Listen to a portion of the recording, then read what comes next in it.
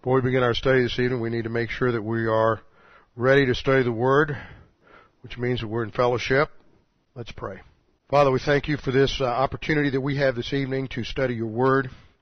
Your Word is a lamp unto our feet and a light unto our path. The psalmist said that it is in thy light that we see light, which informs us that the ultimate foundation of all truth is special revelation, that which you have revealed in the Scriptures, that which you have given through the apostles and the prophets. Father, we pray that as we study your Word, that you would help us to understand what you have revealed, that we may be able to exchange the human viewpoint in our soul for a divine viewpoint, that we may learn to think about creation as you have created it, and thereby come to a greater understanding of your plans and purposes for mankind. And Father, we pray you'd help us to understand these things we study this evening. We pray this in Christ's name. Amen. We're continuing our study in Genesis, and we are in the first chapter of Genesis still, working our way through the 6 days of restoration. Now we have to have a framework for understanding this first section in Genesis, which is from Genesis 1:1 through Genesis 2:3. To do that, we start with the first part, the introductory section, where we learn in Genesis 1:1 that in the beginning God created the heavens and the earth. At this point, all that this is saying, and we'll get into this a little more later, and at some point I don't think we can be quite as dogmatic on this as we can on some other things, but we have to deal with the certain clues that are in the Scripture. God creates the heavens and the earth. This is the space-time continuum, which I have described by this dark circle that you can barely see on the overhead, but you can kind of make it out. That dark circle describes the boundaries of the universe, just the space-time continuum. In that, all that we can discern from Genesis 1:1 is that there is a planet, Earth. Now, we want to read back into that and say, well, there were stars, because when we think of a universe in this universe, we think of a universe with stars. I will show you why I do not think there were stars in existence then as we come to the fourth day of creation this evening. There's the planet. The planet comes under judgment. The original earth was probably the throne of God and the headquarters of the angels, specifically Lucifer. All of that is simply deduction from what we have in Isaiah 14, Ezekiel 28. Lucifer, the son of the dawn, bright and morning star, Hillel ben Shahar in the Hebrew, rebels against God. That is described specifically under the 5 I wills in Isaiah 14, and the dynamics of it in Ezekiel 28. God then judges the universe, at which time there is darkness. Darkness, as I said last time, darkness is the absence of light. It is not something that is created. God, in the future new heavens and new earth, it's all light. The light emanates from His glory. There's no need for sun, moon, or stars. And so the absence of all light in the universe indicates some element of judgment. The earth is tohu vabohu, and then there is a restoration. The 6 days of creation are actually 6 days of recreation or restoration, where there is a completely new heavens and new earth as opposed to what had existed in the original heavens and earth in Genesis 1:1. That is what is the details of that is what is covered in the details of Genesis chapter 1. The stars do not come into existence until the fourth day. Now, the earth is said to be two things, tohu and bohu. The tohu indicates that it is chaotic and unformed, and in the first 3 days what we see is God forming the different spheres. He forms the universe as a whole. You have the development of light, separation of light from darkness on day 1. And on day 1 through 3, He forms these various spheres. He will form the atmosphere, the hydrosphere, and the biosphere, the geosphere, and then in the second half, the bohu section, He fills each of these spheres with their proper inhabitants. So day 1 we looked at last time, where God creates light, separates light from darkness, and this is temporal separation. Then on day 2, God creates the atmosphere called the rakia, and He puts this rakia, poorly translated firmament. It doesn't have the idea of something solid, whereas the English word firmament had that idea solid, so people had this idea that, well, the Bible just isn't correct here. I think last week when Tim Lipsey was here from Brazil, we were discussing this, and he said that was true even in the Portuguese Bible. So apparently this idea of firmness was something that was picked up and used in different languages, but that's not a correct understanding of the Hebrew rakia. So there is the atmosphere that is the gaseous atmosphere that is perfectly balanced with the proper gases necessary to sustain life on planet Earth: oxygen, nitrogen, hydrogen, helium, and the various other trace elements. You have a separation of the waters into an upper level of water and a lower level of water, so that the upper level, which we're not sure, I don't think anybody can be certain what it is. There have been various scientific models proposed and studied, from ice crystals to water vapor to a solid layer of water. Different suggestions have been made, but we don't know what that upper level, how that actually existed. We can, I think, conclude or infer certain things about it scientifically. So there is this spatial separation that occurs. And then on day 3, where we concluded last time, God separates the waters on the earth. To this point, the entire earth has been covered in water. And then He separates the seas and creates boundaries for the seas, brings out the dry land, and vegetation comes forth from the dry land, and so we have this geographic separation. So as I stated last time, what happens on day 1 is that the Holy Spirit begins to hover over the earth. He energizes the water there and begins to put energy into the earth. Here, God energizes the earth and moves the earth up out of the water. God generates various chemical reactions that are necessary to precipitate all of the very solid material. Remember, this time all the earth and everything is just in suspension in the water. And so God generates certain actions to precipitate those solids out of the water. And the material then formed would tend to arrange itself isostatically. That means that heavier materials would sink, lighter materials would float or move towards the top. There would be tremendous earth movements in response to this rapid heat, and there would be rapid heating and cooling of the elements taking place. So it's a very dynamic process taking place during this time. We can't go back and recover whatever the laws were, because these are the laws of creation, not the ongoing laws of physics. So you can't go back and recreate this in the laboratory, figure out how it was done. It is done by the voice of God and His creative power. So day 3, you have an initial statement. Then God said, "Let the waters below the heavens be gathered into one place, and let the dry land appear." Now I want you to notice something. In day 1 you have one statement of creation. Day 2 you have one statement of creation. But then on day 3 there are 2 statements of creation. I want you to observe how carefully the text is constructed here. On day 3 you have God said in verse 9, "Let the waters below the heavens be gathered into one place." And then in verse 11 you have a second statement from God, "Let the earth sprout vegetation." So there are 2 creative activities on the 3rd day. You have the same pattern on day 4, 5, and 6. Day 4 is one act of creation. Day 5 is one act of creation. Then when you come to day 6, there are 2 acts of creation. So there is a perfect balance here in the text. This isn't something that's just haphazardly thrown together. There is a very precise order in the original text, and we have to take that into consideration. In the second part of the 3rd day, there's the creation of the plant biosphere. God says in verse 11, "Then God said, let the earth sprout vegetation, plants yielding seed, and fruit trees bearing fruit after their kind, with seed in them on the earth," and it was so.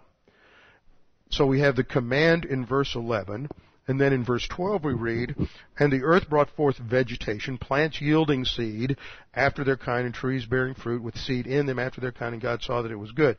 You have the command in verse 11 and the reality of the command, the execution of the command in verse 12. Let's look at a couple of important components of this, of the breakdown in this particular passage. You have two orders of plant life mentioned. It appears in the English, you have three orders: vegetation, plants yielding seed, and fruit trees. Actually, what you have is, it should be translated this way: let the earth bring forth vegetation, two types of vegetation, plants yielding seed. The first word is just generic term for vegetation. It is the Hebrew word deseh.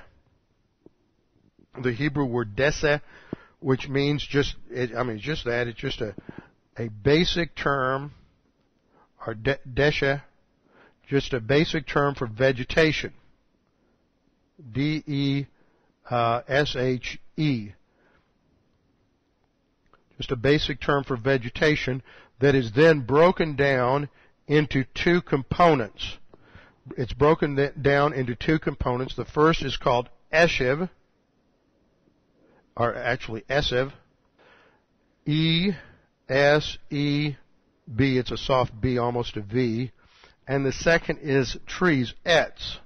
We'd transliterate that E-T-Z. Esev is just a general term for plants, etz for trees. Between the two, they cover every category of vegetation. What we have to understand is that the Bible is not written according to modern systems of taxonomy. Therefore, it's not going to come along and break things down the same way modern science breaks things down. The plants and trees, this is not a technical taxonomic breakdown. We'll see the same thing in this verse when it comes to the mention of the term kind. The term kind in the Hebrew does not refer, mincha does not refer to what we would consider to be species. We're not sure where the biblical kind breaks down. Somewhere between what we would call species and genus, which is the next level up. Somewhere in between there is the boundaries and definition of the Hebrew concept, Genesis 1 concept of kind. So God says, let the earth bring forth vegetation, and then he lists the two kinds of, or the two broad categories of vegetation: plants yielding seed and fruit trees bearing fruit. Now I want you to notice that when God creates the vegetation, he creates within each category of vegetation their own reproductive system. Inside that reproductive system you have two things. You have the basic physical components, the basic physical chemicals that make up each individual category, and then on that cell structure is imprinted information. Now, cells cannot generate information. Information has to be inputted from an external source. You can go out and you can buy yourself a computer, and that computer is not going to auto-load Microsoft Word or Microsoft Office or WordPerfect or any other program. The information has to be put on the computer first before it will utilize and process the information correctly. So God not only creates all the different categories of plants and trees, but he creates a reproductive system unique to each and then inputs the information necessary for each kind so that it reproduces itself. Now, there's a couple of implications here that I want you to understand. First of all, up to this point, when God does something, he's categorizing things. He creates the light, and he separated it from the darkness, and then he called the light day, and the darkness he called night. That's categorization. And he is categorizing and classifying everything. Now, I pointed out last time that categorization and classification are necessary for language to function. Not only is it necessary for language to function, it's necessary for thought and knowledge to be transferred. If you understand categorization and classification, it's a mysterious phenomena how the brain begins to do this from day one. If you've had the experience of watching your little child from infancy, you can point out to that child when he sees a dog, you point out this is a puppy dog. That's a kitty cat. And perhaps the dog that he sees is a Yorkshire Terrier, and the cat that he sees is a little tabby cat. And then the next day you go to the zoo and he sees a Saint Bernard and a lion. And yet his brain has managed to classify, and he's looking at that lion and those lion cubs like a cat, and he can distinguish between cats and dogs. And his brain is already categorizing and classifying according to these kinds. Now, if these kinds were fluid, that has incredible implications for knowledge and learning.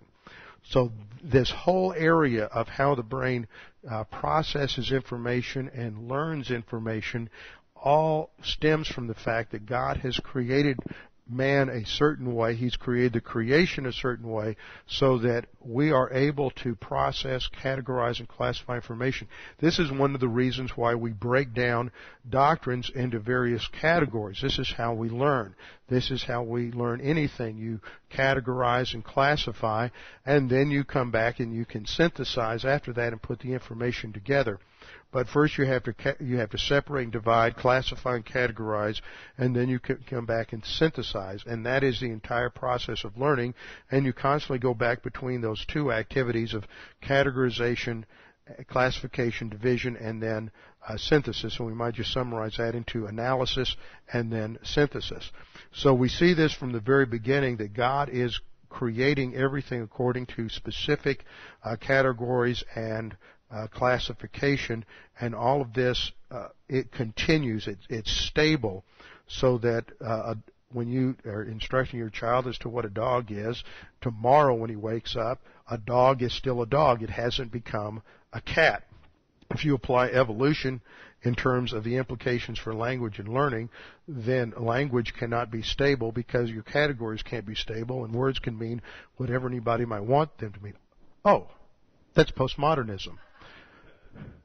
That's exactly how you get postmodern thought out of an evolutionary basis, is because your starting point is in a realm of pure guesswork and relativism. So the Bible continues to maintain the same system of classification and categorization, and the permanence of these kinds is brought forth later on in the Scriptures. For example, in 1 Corinthians 15:38, it says, God gives it a body just as He wished, and to each of the seeds a body of its own, indicating each has a corporeal body. All flesh is not the same flesh. There are categories of flesh. But there's one flesh of men, and another flesh of beasts, and another flesh of birds, and another of fish. So even the New Testament comes along and insists that there are definite, unbreakable boundaries between the kinds. In the Old Testament, you have this stated again as a foundation for categorizations of clean and unclean animals. I'm just going to read you a few verses from the overhead, Leviticus 11:13 and following. It goes on. There's about 10 or 15 verses like this, but I'll just give you a taste of it and read these first 4. These, moreover, you shall detest among the birds. That's a classification of unclean animals.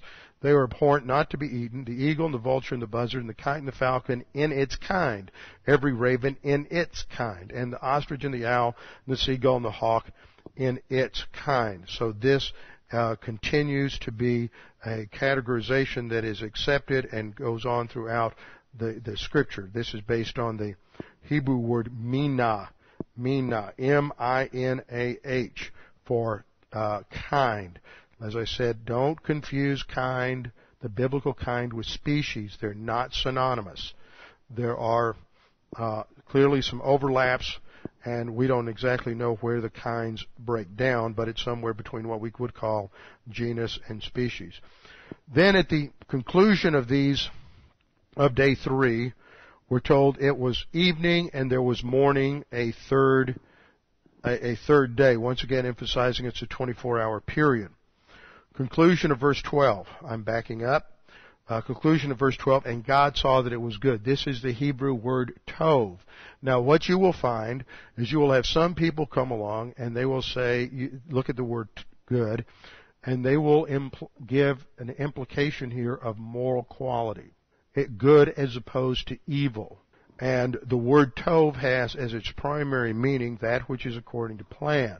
It can mean good versus evil. Now, if you go through this, as we should all be familiar, you go through the 6 days of creation, and each day God says that it was good. Then when He finishes, He says it's very good. You'll still have people come along and say, see, it's very good, moral quality, everything is good, there's no sin here. So therefore Satan couldn't have fallen yet.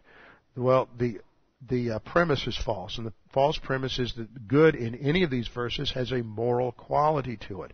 It doesn't have a moral quality to it. It only has the idea that God is a blueprint, as it were. Let's say you're an architect and you have a blueprint and you go out and you build a house. And each day you check the house to see if it's being built according to specifications. And if there haven't been any mistakes made during the day, and if everything is done according to plan, then you say, okay, it's good. It's exactly what was called for in the plans. The next day you check it at the end of the day, everything's according to plan. When the house is finished, you say it's complete. It's all done according to plan. Now, why would I say that good here, how can I prove that good here doesn't have a moral quality to it? Easy. In chapter 2, God uses the word tov once again. Now, if it's got a moral quality here, it would have to have a moral quality there, because in the place that He's going to use it in chapter 2 is also related to creation.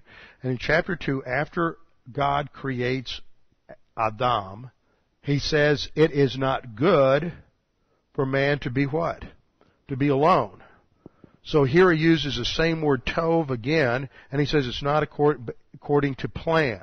If He's saying it's not moral for man to be alone, if that word tov has a moral connotation, then God would be saying it's not moral to be single. Now, of course, we know that's an absurd statement. So, obviously, the word does not have a moral quality in the context of creation. So you can't go to the word good here and say, well, sin hasn't occurred yet, the fall hasn't occurred yet, or Lucifer's fall hasn't occurred yet. That doesn't hold water. So sometimes you'll find people try to argue against a gap between Genesis 1:1 and 1:2 on the basis of the word tov. Okay, we've completed the first 3 days of creation. Now we come to the 4th day, where we start to fill those areas that were, those spheres that were created on days 1 through 3. So on day 1, God separated the light from the darkness. And now on day 4, in parallel to that, He is going to create the light bearers, that is the sun, the moon, and the stars. I want you to notice that this is a strong argument against these days being any longer than 24-hour days, because God creates the vegetation on day 3, and for that vegetation to survive, it needs photosynthesis, and in order for there to be photosynthesis, there has to be the sun and available light and in near proximity. So this is one indication that these days can't be millions of years or lengthy ages. Okay, let's look at the breakdown on day 4. Genesis 1:14. Then God said, Elohim said, let there be lights in the expanse of the heavens to separate the day from the night, and let them be for signs and for seasons and for days and years, and let them be for lights in the expanse, that is the rakia of the heavens, to give light on the earth. And it was so. So in verses 14 and 15 we have the statement of the divine command. God, the word light that we found back on the first day is the Hebrew word or. The Hebrew word or, which looks like this. We have an aleph, Resh, with a holem or holem vav in the middle, and that would be transliterated simply O-R. Then when we have come to this verse, in verse 14 we have the word ma'or, and that is transliterated M-A-O-R. Or is the word for light, and ma'or is the Hebrew for a light bearer. Up to this point, light has just been there non-specifically in the universe. It hasn't been localized in a specific body. But on the 4th day, God localizes the light and to specific light bodies or receptacles, which in turn generate light. So in essence what he does is he creates the energy systems in the various stars. Remember, our sun in our solar system is just like any other star in the universe. And so what God does to one, I think God does to all of them. So we have the statement, let there be lights in the expanse of the heavens to separate the day from the night. Notice these are related to separation, categorization, classification. Separate the day from the night, and let them be for signs and for seasons and for days and years. Now, when this says for signs, it's not talking about the zodiac. It's not talking about astrological sign. You would be amazed at how many people try to do that. I think my voice is rough tonight. I didn't have one yesterday. This clearly, though, would not in the sense of astrology, and you'd be amazed, there are actually some Christians over the years, Bullinger was one that comes to mind, who tries to substantiate this idea of the gospel in the stars. And you will maybe see a book on that here or there, where it tries to show that you have a nonverbal story of the gospel in the heavens. You have Leo, the lion, for Christ, who is the Lion of Judah. You have Virgo, the Virgin, for the Virgin Mary. And you have the Northern Cross and the Southern Cross. And so you can see that there's a certain element related to the zodiac signs that you could you could bring over and try to assign a gospel meaning to. But that's sort of an assigning the meaning after the fact. I don't know of anyone who has ever discerned the gospel per se by just looking at the signs of the zodiac. You'd have to know the gospel first, and then you might be able to figure it out. So I think that is just, frankly, a waste of time to try to make that work. You can make it work, but it's only because it's an after-the-fact decision. It's sort of like figuring out an Agatha Christie murder mystery because you read the last chapter first.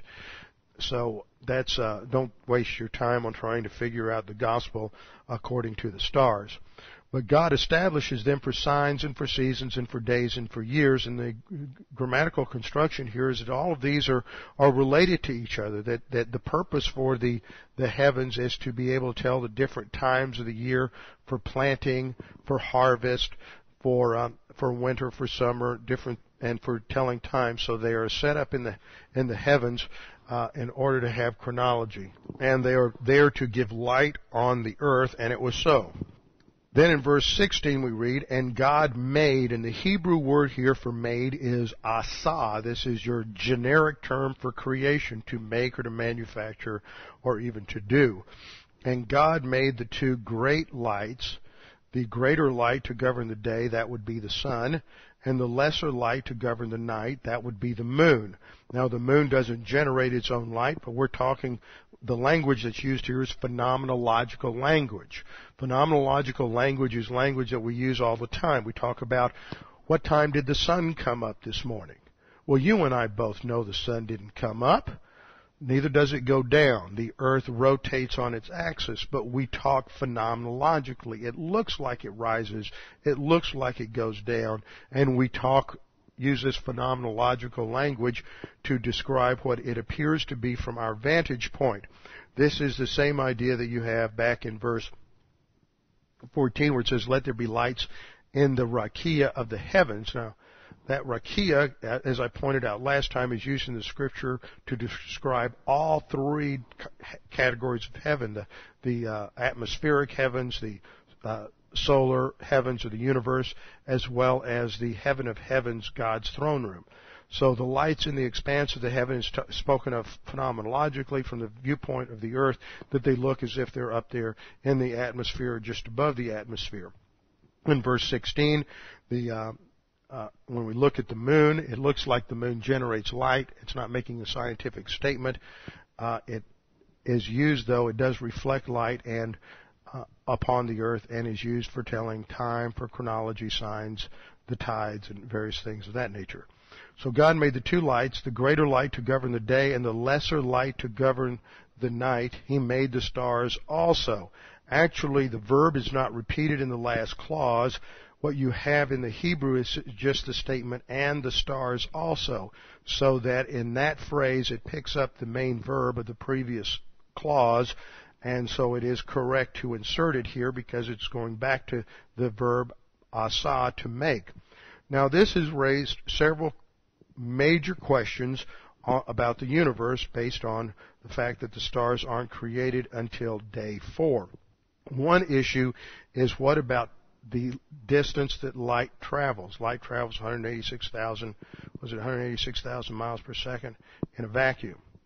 And so you have the problem of light years and the transmission of light, because what do you do with a sun that is 200 or 2,000 light years away, and the light, how long it would take 2,000 years of light travel before it came to the Earth, and wouldn't that be a problem? Well, there are several possible answers. First of all, the easiest solution is just that when God created the stars, He made the light instantly appear on the earth as well. I mean, if God can create stars, He can create their light travel so that it hits the earth instantly. But then you have people who will raise other questions. For example, what happens if today we see a star nova, and that star is, shall we say, 10,000 light years away? Well, that means that if that star that we see nova today, it actually occurred 10,000 light years ago. So there we have various chronological problems. Now, there are various answers that are proposed, and of course a lot of work needs to be done on working through these solutions. The trouble is that creation scientists don't get federal grants, and so they have to work in their basements and in their garages on their own money in order to put together any kinds of experiments to work through things. They don't have the National Institute of Science helping them out and funding their projects. So there are various things that are suggested, and according to Henry Morris's book, The Genesis Record, he makes the following statement. This may constitute a minor problem, but there are several possible answers.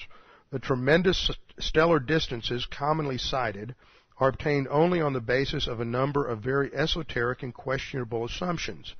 Geometric methods for measuring such astronomical distances can reach only to about 330 light years. So any great distances beyond that are, to say the least, uncertain.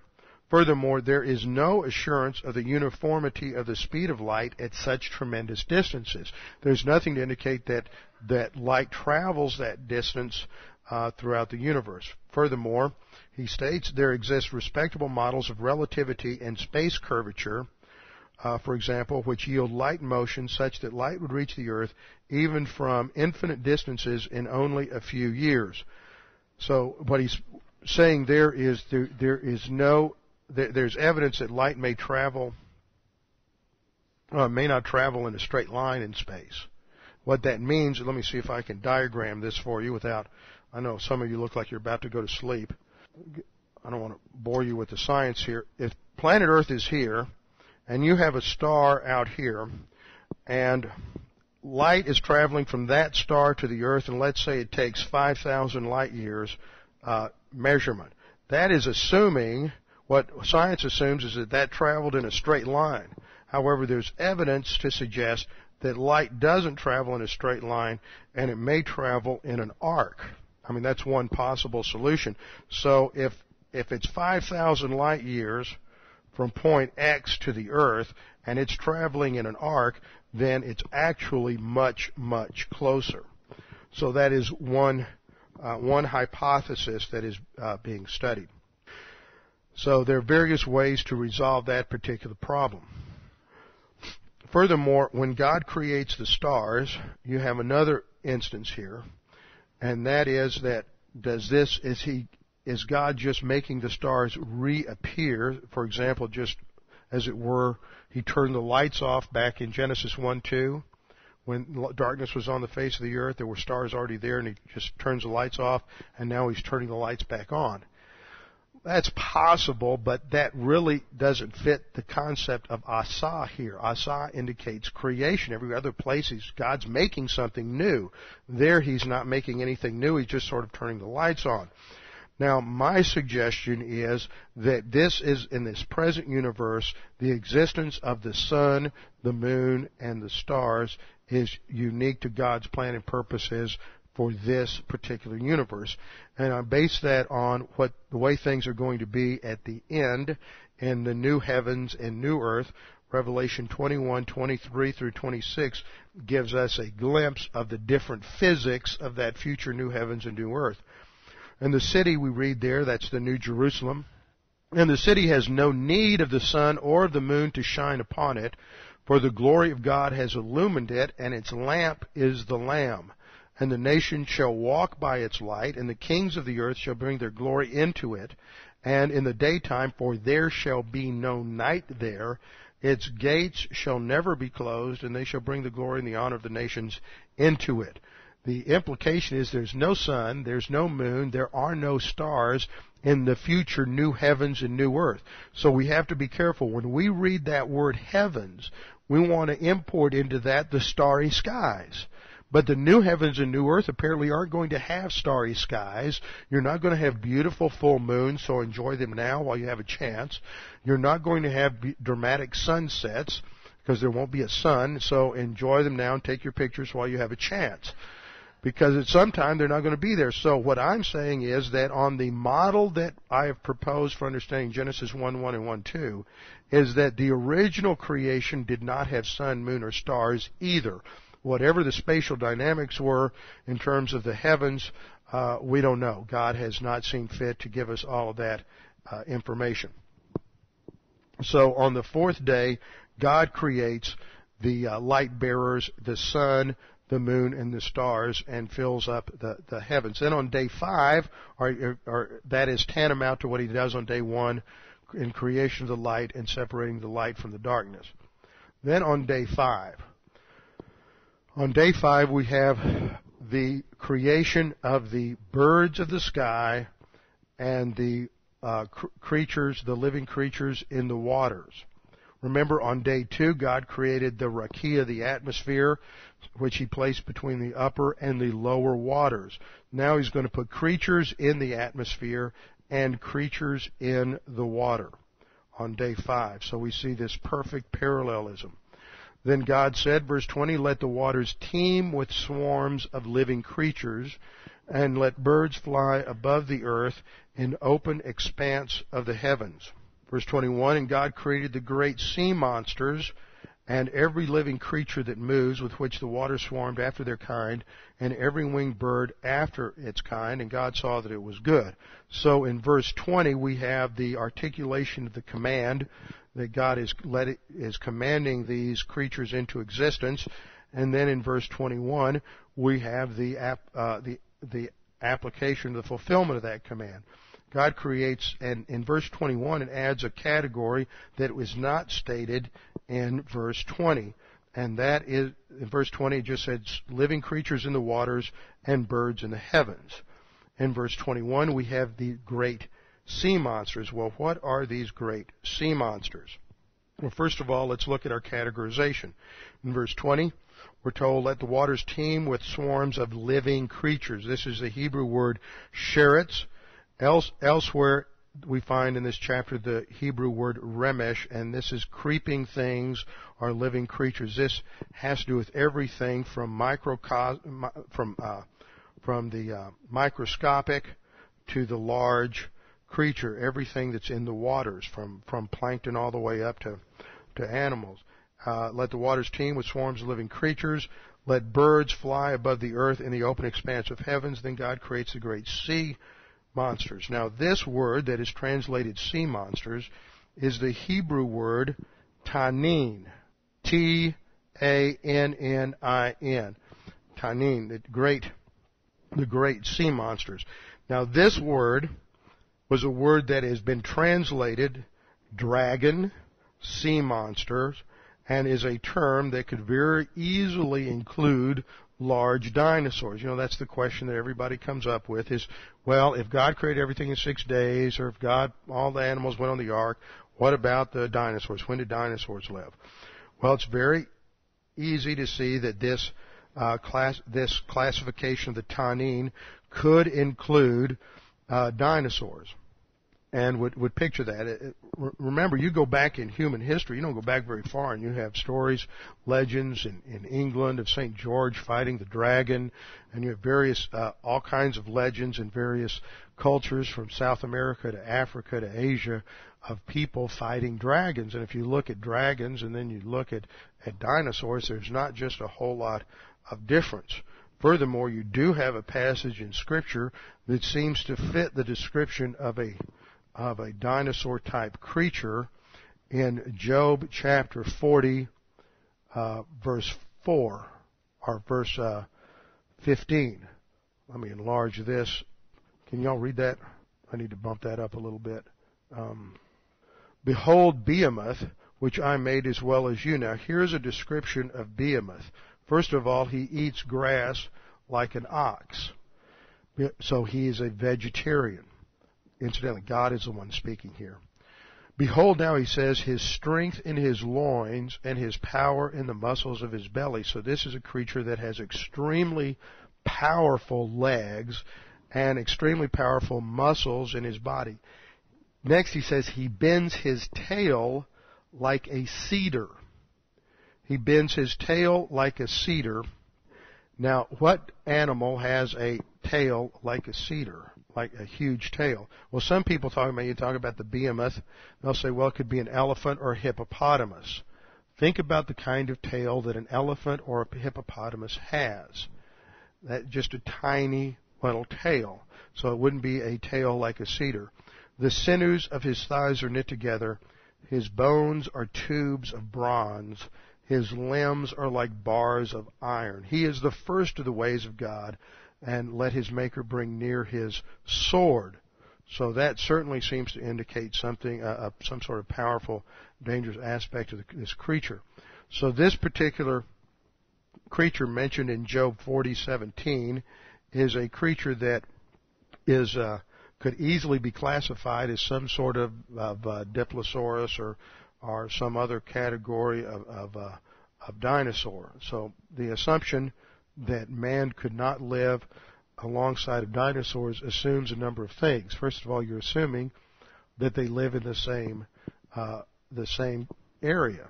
Well, human beings don't live alongside of lions and tigers and other beasts very easily either.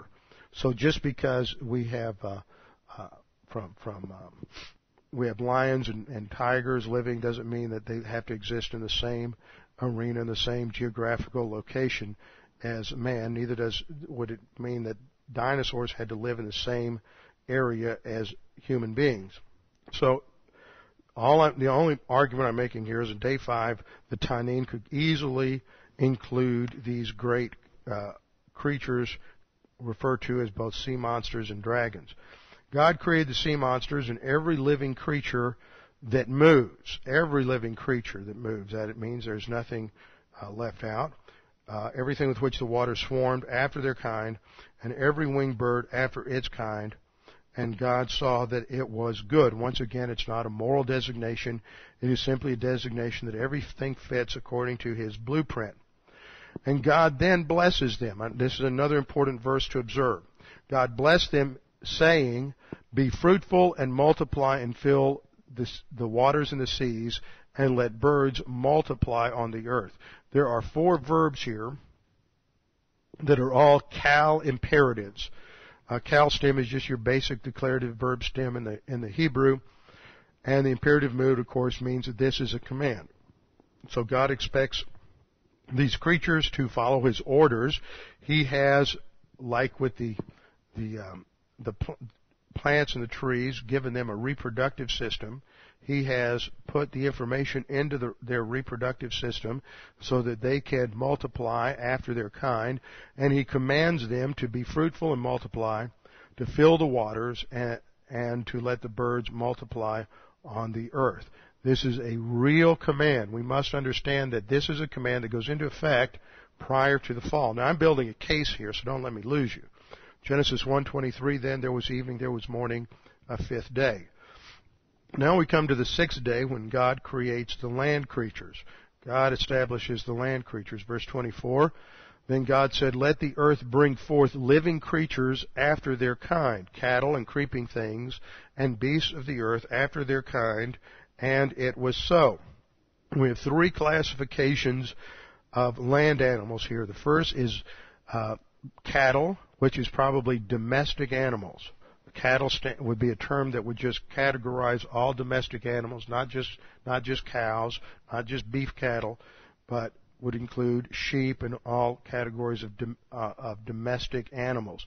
Creeping things, this would include everything from lizards to bugs and insects, all other things, and then beasts of the earth would include the non-domestic animals.